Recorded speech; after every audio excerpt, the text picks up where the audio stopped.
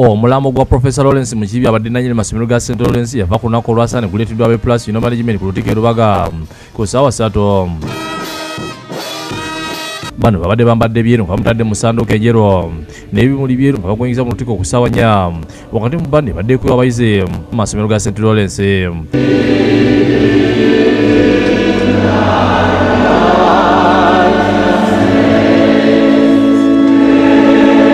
Jukirayi Mukama tituli nfuufu omuntu alinga omuddo ogw'ekimuli eky'okutale.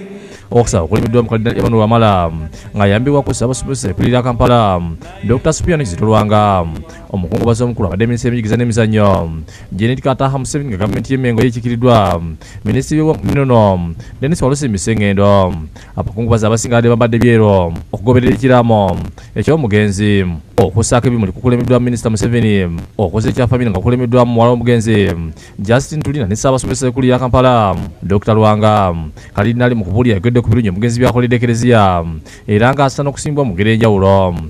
Alutambudde nga bw'awuliriza Omukama Katonda kyamufuuyirira. Alutambudde ng'agondera Mwoyo. Kalidinali asasidde eggwanga olw'okubibwako omuntu abadde omutuufu mu byenjigiriza ate ng'akoledde nnyo enkulaakulana y'eggwanga lino ng'awa abantu emirimu mu masomero g'abadde addukanya. Kisoboka nga mu Uganda amasomero g'omugenzi ono ge gasinga okubeera international. Yes, Abasumba asibye Minisita Museveni okugira etteeka eriyitibwa mu Paalamenti nga lyagala okuleeta enkula y'ekisalagumba mu masomero. To legalize abortion in some cases and to provide contraceptives to all citizens including children. Dear Honourable Minister and First Lady, Honourable Janet Museveni, we humbly appeal to you to save our children.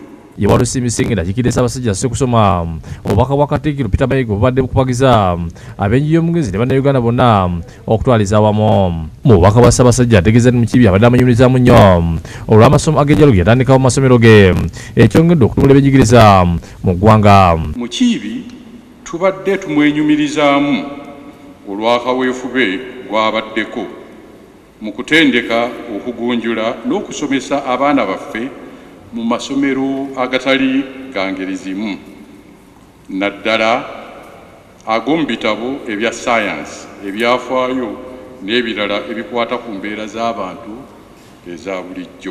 Nassaako omukono Ronald Muwenda Mutebi owokubiri Kabaka. Ate mukyala Museveni atuusizza obubaka bwa pulezidenti obw'okusaasira abenjo n'emikwano gy'omugenzi n'ayogera ku mugenzi ng'abadde ekyokulabirako mu bulamu bwe kifumufudde obw'enkizo w'afiiridde.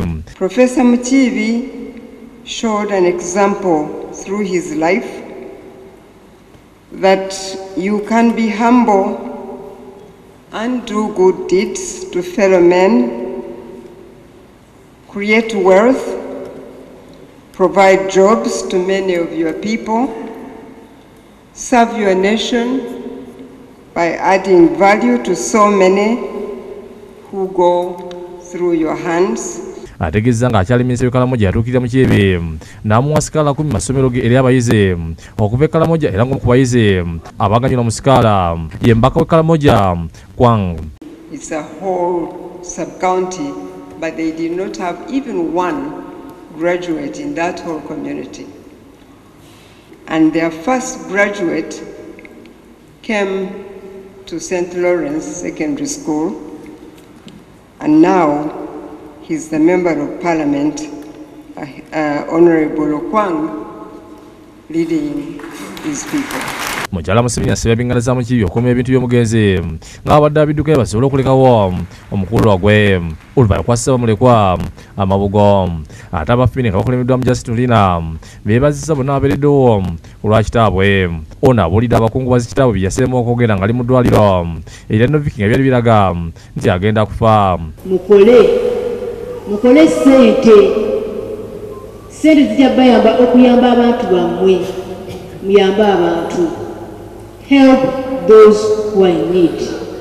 That was his message. in the last weeks. Asabye famire okukwatagana okukola sente kinayamba okubeezaawo abantu babe n'emikwano.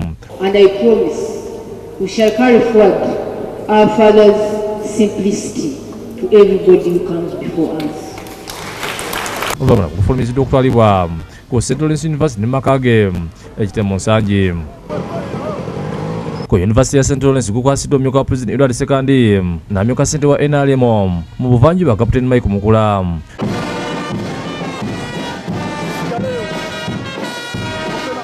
Sekandi yasinziddewo n'asiima omugenzi olw'ebingi byakoledde eggwanga ne Africa okutwalira wamu era n'amutendereza olw'okukyusa enzima y'amasomero naddala aga siniya.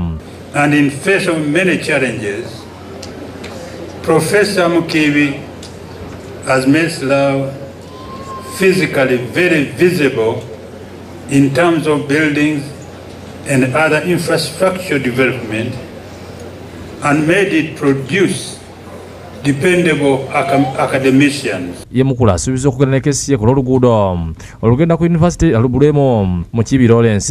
It is at this time and a moment like this that we recall some of the good things that we went through. Ono era atandisewo ne Mukiibi Foundation ng'ataddemu obukadde 10 abamu ku bayizi bazirise ne baddusibwa okufuna obujjanjabi ku 12:2 mulambo gutuusiddwa mu maka g'ekitemo.